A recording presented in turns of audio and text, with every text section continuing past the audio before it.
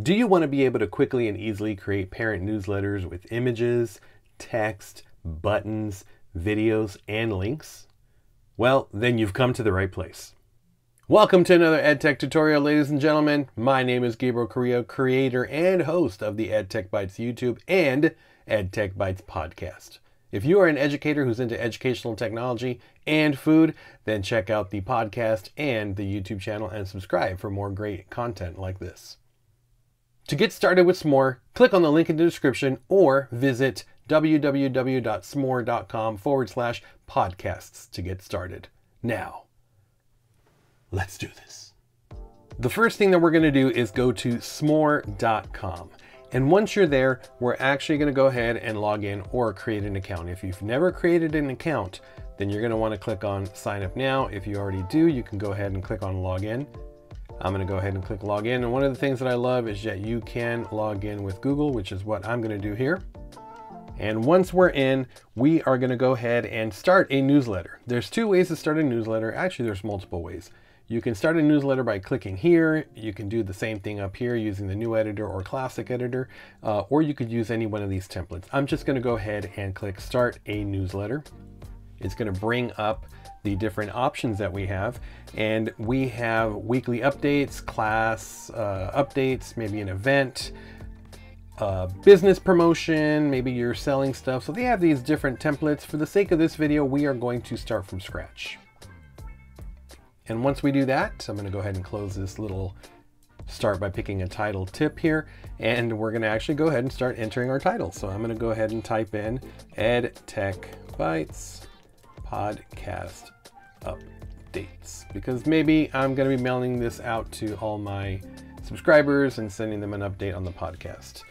And I'm going to go ahead and say, see what's new, and click done. So now that my title and my little subtitle area here are done, I can go ahead and go to the body of the message down here, and I can maybe start typing some stuff in here. Maybe check out the latest episode on document cameras. And that actually is my latest episode. So I'm going to go ahead and click done. And there's all these different things you can do here. So you can actually add multiple sections to this particular document.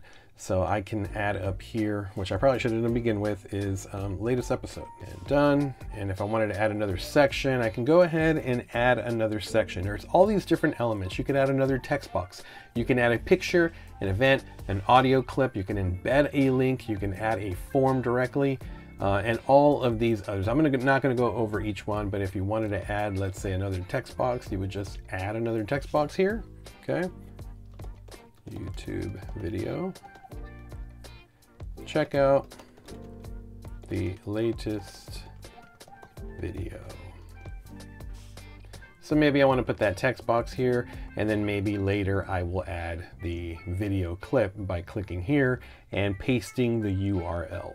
So once you have the particular content of your newsletter done, you can actually start to personalize it. So over here in the design section, it's set to modern, and if you choose any one of these quote-unquote themes, it changes the overall look, background, font, and colors of your newsletter. So if I was to click on this handwritten one, boom, you'll see that it changed everything.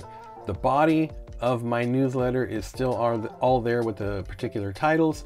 However, it's changed the overall look and feel of it. And you can see by just scrolling over, you get a real quick preview of what that looks like. So let's say I'm going to stick with this vintage one. Now, if you don't like any of those, you can actually design your own by choosing your own custom background, colors, and fonts. So I'm going to go ahead and click on the backgrounds here, and they have some education ones. So let's say I wanted to put that background in there, or let's say that I wanted to, I don't know, go through any one of these. You can go ahead and choose that. Now let's say I like that background, but that particular color scheme doesn't fit with this color palette. So I'm going to go ahead and choose the colors. This up here are different colors that come along with that particular image. So let's say I really like that purple because I like the way that pops. And then as far as fonts, You could change the font. So you're basically creating your own theme, if you want to call it that.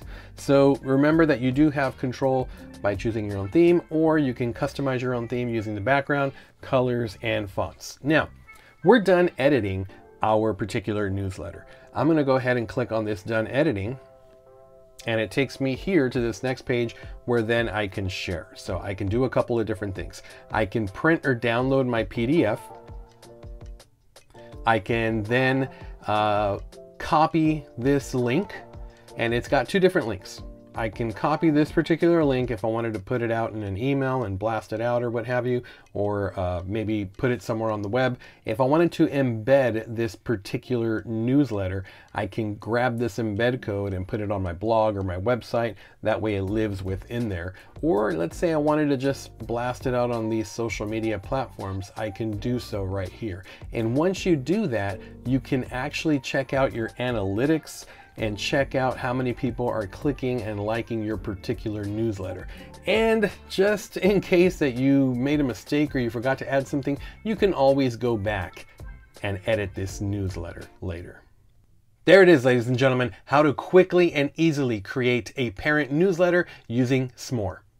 I hope you enjoyed this video, and if you found any value in this video, please comment, like, and subscribe. That way you get notified when more great EdTech and food content comes your way.